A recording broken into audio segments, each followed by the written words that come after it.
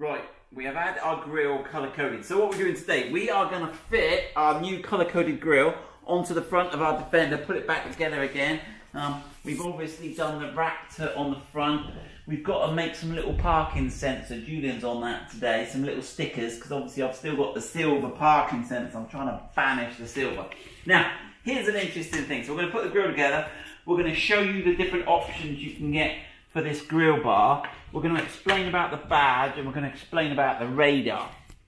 So let's start on the radar. So this car, when I took this apart, I thought, oh, it's a temperature sensor or something. I missed the fact that it sort of said radar on there somewhere. Can we read it? Say radar? No. No. There we go. Anyway, that's for radar. Now, this has puzzled me somewhat, because why would you want a radar on the front of your car? Now, some cars come with adaptive cruise control, and that's operated by radar. And what that does is, as you're driving along on the cruise control, if there's a car in front of you that slows down, it slows you down and keeps you going along at a set distance. And as he speeds up, you speed up, and it's brilliant. So I thought, oh, but my car hasn't got it because it's only the S model. But then I was having a look on the parts catalogue. So, and the vehicles that have the radar cruise control have the same radar part number as mine. So I'm thinking, well, what does the radar do? And I'm still not sure. It could be to do with the emergency brake assist, and that's supposed to, as you're driving along, if you don't see something, and it's supposed to go and stop you, it's got this emergency brake assist, and it plays a beeping noise first. So I thought maybe it's that. But then I've disconnected it. I drove it down to the main dealer the other day to collect some parts, and I drove it exactly as you see it here, and the radar. But it didn't come up with any warning messages or any lights, so I don't know what the radar does. Have they put it on my car by mistake? But the real thing is, when you look at there's two parts you need for the cruise control, the adaptive cruise control. One is the radar, and the other is on the steering wheel switch pack. The right-hand switch pack has got a cruise control, adaptive cruise control. But when I look at the parts catalog, they're all the same part number. So I think there might be a software setting in the car configuration files where if I toggle it, I can get the adaptive cruise control working. Right, back to the grille. Right, so my car came with this silver strip, and this strip is removed. It's got 5 mounting holes here, and you can just unscrew it from the back and screw a new one in. Now, Land Rover, on their parts catalogue, you can get 3 colour options. You can get silver, you can get this one, which is sort of, it's weird, isn't it, George? It's like a chrome, it's got a sort of brown tinge to it almost, but this was fitted on the Model X. So, and it's the same price as the silver one, so I thought I'll have one of those. And the third colour option is primer. Now, you can get a black pack for the Defender, and the black pack comes with a black one of these, but I can't find on the part number system the part number for a painted black one direct from Land Rover, so they've hidden that from me. So we are going to go with this one. Now, the other interesting thing is the badge. You will note, those of you that are eagle-eyed, that the radar is sitting here. There's a couple of interesting things, and they do 2 badges. They do one for cars with radar and one for cars without.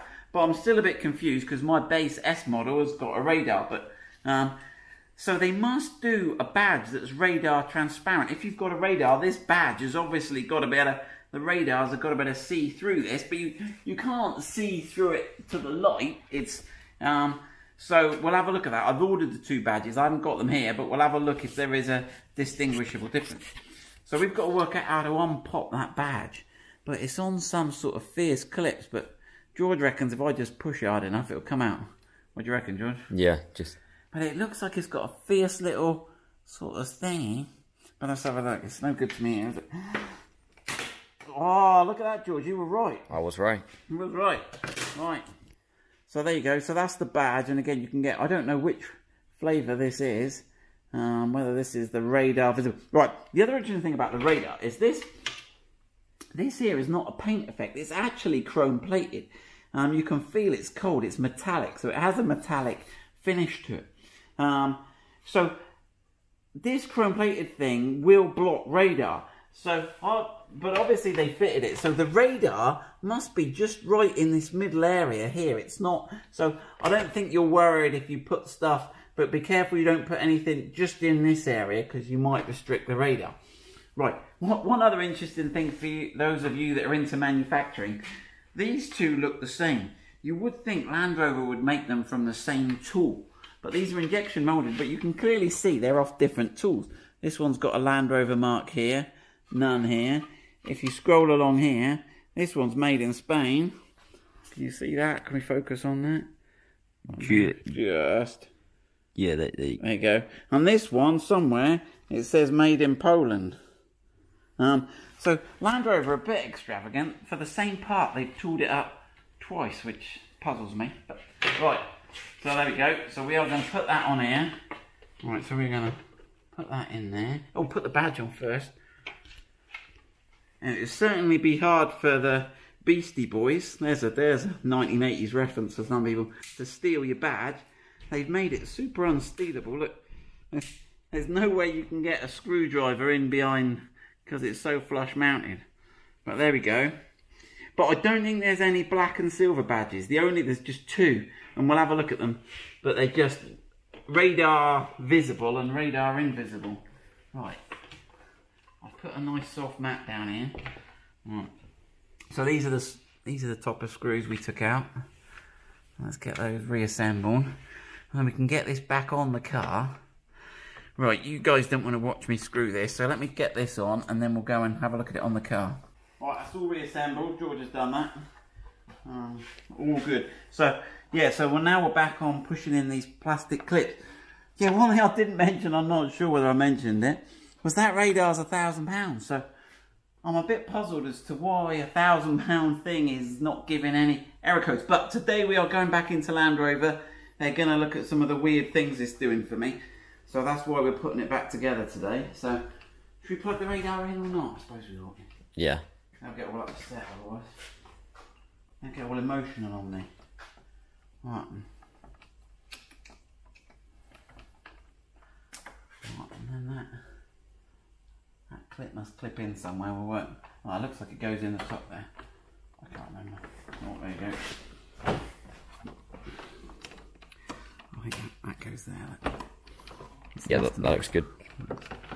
Right. And where are we? That looks like got that lined up. I think we're just going to have to give it a... Oh, it's a bit... It's looking good though. It is looking really good. Mm-hmm.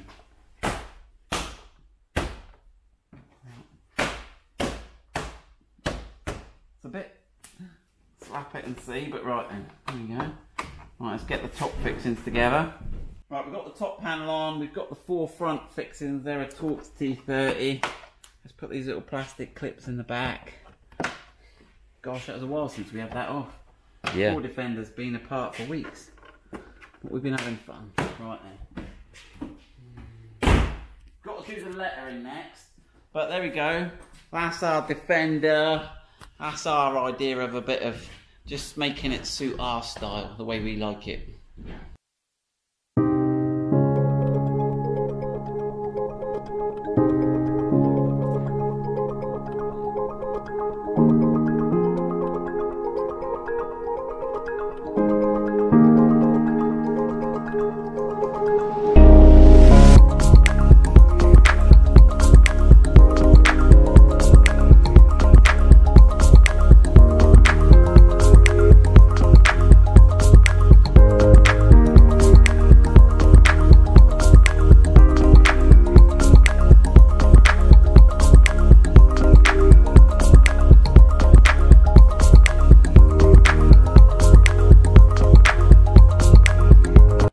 Now the badges have just arrived. I've just dropped my Land Rover down at the Land Rover dealer and picked up the badges. So this badge here I've written on the back is with ACC, but I wondered if it wouldn't. It's still got a sort of metallic brushed finish. You can see there, and then this one here has got the same. It looks the same from the front as far as I can see, but on the back, this is the one without the ACC, the adaptive cruise control. It's just got this extra little bracket.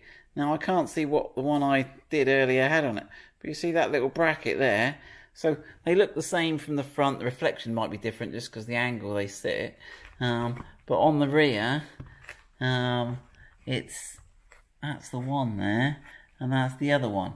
But I think I had the with ACC type because I've got the radar, but I haven't got ACC. But the story continues.